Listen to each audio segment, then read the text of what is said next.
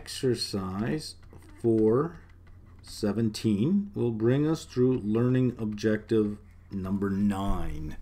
What have we got here? We've got multi-product break-even analysis. Goguen Company manufactures and sells 2 products, basic and deluxe.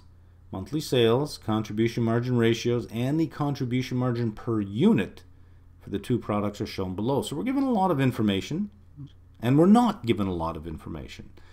What's asked of us? The fixed expenses total $400,000 per month. Required, number 1, prepare a contribution format income statement for the company as a whole.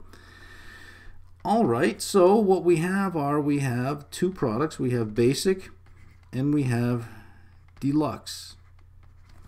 And let's total that up. So let's see what we get out of these sales. What are we told for sales? We're told that we have $600,000 basic. We're told we have $400,000 deluxe for $1 million total. Less our variable costs. Well, we're not told anything about our variable costs, so we have to figure this out. Is there any information here that can help us? Well, we have the contribution margin ratio. And if we call sales 100%, we know that we have 60% as our contribution margin ratio. This must be 40%. If this is 40%, 40% of 600,000 is 240. So yes, we can figure it out. That would leave us 360,000 here. We have to do the same analysis over here. If we let sales be 100%, we're told for the deluxe our contribution margin ratio is 35%.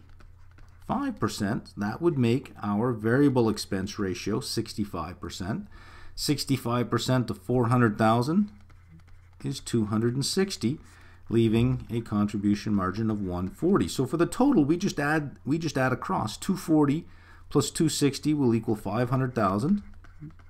Again, if this is 100%, 500,000 is 50%. That should leave 500,000 here. And we can check to see if these 2 numbers add up to 500. 360 plus 140 equals 5. So there we go. Minus our fixed costs, and I don't like to do it over here. I like to bring it all the way in. Minus our fixed costs, because we're only concerned with the total, right? Minus our fixed costs of 400,000 leaves 100,000 as our operating income. Now, if you're doing it in Excel, if you're laying out one of these in Excel, you may want to put it over here to keep everything in one heading. But if you have 10 different products and you have your headings over here, you have to scan all the way across the screen to find the number. That's why I like to sort of put this, bring it right up to the total column. It's just a matter of preference. There is no one true way to do it. It's however you feel comfortable doing it, right? Number 2, compute the overall break-even point in dollars for the company based on the current sales mix. Since it's dollars, the formula we're looking for break-even is fixed cost divided by the contribution margin ratio, since it's dollars. But this is the overall ratio, so we had to calculate this over here. We needed this number. So our fixed costs are 400,000. The overall contribution margin ratio is 0.50. So we need $800,000 in sales at the organizational level, given this mix, right? Number 3, what's being asked of us in number 3? Compute the overall break-even point in units for the company based on the current sales mix. Now, in units, that's different. We can't just say 50 units because we need to know how many units of basic and how many units of deluxe. We know $800,000. But how many units is that? Well, what's our sales mix? Let's start with figuring out our sales mix. Basic is 600,000 of a million is 60%. And deluxe is 40%. So, of the 800,000, we're going to get to units, but we're working with dollars right now. We have to work from dollars to units because there's no way to do a contribution margin per unit at the organizational level. So 800,000 times 0.6 equals $480,000 has to come from sales of basic, right? And 800,000 times 0.4 equals 320,000 must come from sales of deluxe. Great. So now we need to figure out how many units that is. So we got to figure out basic and deluxe. Just follow along with me. We need our selling price for basic and our selling price for deluxe. So we have to look down here and see what kind of information we have that we can work with, because we need to work with it. We're told that we have a contribution margin per unit of $9. So let's write that down. Contribution margin per unit here equals $9. And under deluxe, we're told our contribution margin per unit equals $11.50. So can we figure out what our selling price is from the contribution margin of $9 per unit? Well, we certainly can. $9 is 60% of our selling price. So if we divide this by 0.6, we'll get $15. Our selling price must be $15. If we have a contribution margin of $9, our variable costs on this must be $6, because this is 100%. Remember the 40% and the 60%. Well, it's the same thing with deluxe. We can write down 100%. We know it's 65%, and we know that this is 35%. So we should be able to figure it out going the other way. We're told that our contribution margin per unit is $11.50. So we got to figure out our selling price. Well, if we take $11.50 divided by the 0.35, we'll get a selling price of $32.86. $32.86. So to get from $32.86 down to $11.50, we must subtract $21.36. So we're getting there, aren't we? This is a tricky one. So just to recap where we've been, we know what our break-even is in dollars for the corporation as a whole. We know our sales mix is 60-40, which means 480,000 of that 800 must come from basic and 320 must come from deluxe.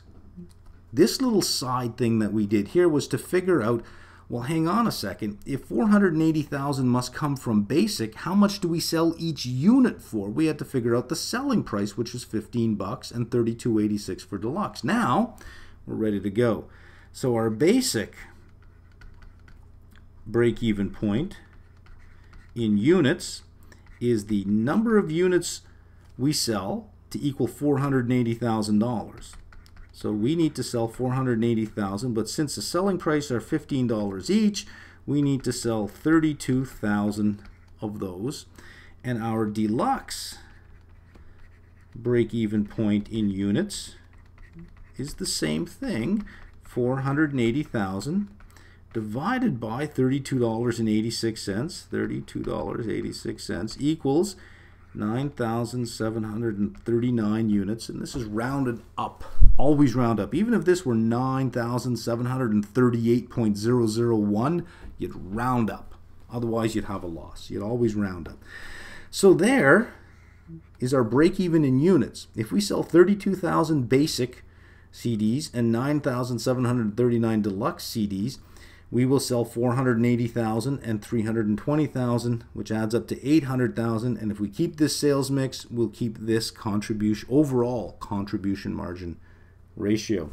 Point number four is asking us, if sales increased by 50,000 per month, by how much would you expect operating income to increase? Well, if sales increase by 50% per month, our contribution margin ratio is 50%, so sales increase by $50,000 times our contribution margin ratio, that's our 50,000 times 0.50 equals 25,000. We would expect operating profit to increase by $25,000. What assumptions did we make? Well, the big assumption is that our sales mix was constant. In other words, to sell that $50,000, 30,000 of it came from basic and 20,000 came from deluxe. It came in the same 60-40 ratio that got us the 50% margin. Also, we assume that if this 25,000 was our contribution margin and it went straight to the bottom line, we assume that our fixed costs were also constant. Also, we assume that if we increased our sales, we would still pay the same variable cost per unit. We wouldn't get any further discounts, so our variable cost per unit, we assumed, was constant. And to get that extra increase in sales, we assumed that we didn't change our selling price. We didn't put anything on sale to achieve those extra sales, so that we also assumed that our selling price was constant. In other words, this extra increase of $50,000 was purely just an increase in demand for no other reason than they wanted our product. That's the assumptions that we made. Number 5. Number 5 says, if sales increase by 5,000 units per month, by how much would you expect operating income to increase? Well, now it's in units, right? So we can't just say, we can't use this scenario here. We have to say, well, 5,000 units per month increase. That would be 60% of those would be basic, so 3,000 would be basic, and 2,000 would be deluxe. And to figure out how much it increases, we multiply each one by its own contribution margin per unit, times that contribution margin per unit.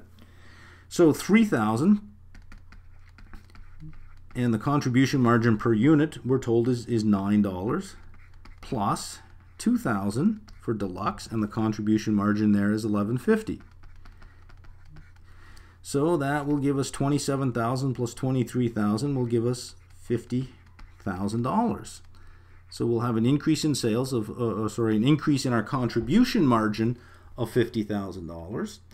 And since our fixed costs stay the same, that goes right down to operating profit. So if we increase units by 5,000, we increase operating income by 50,000. What are your assumptions?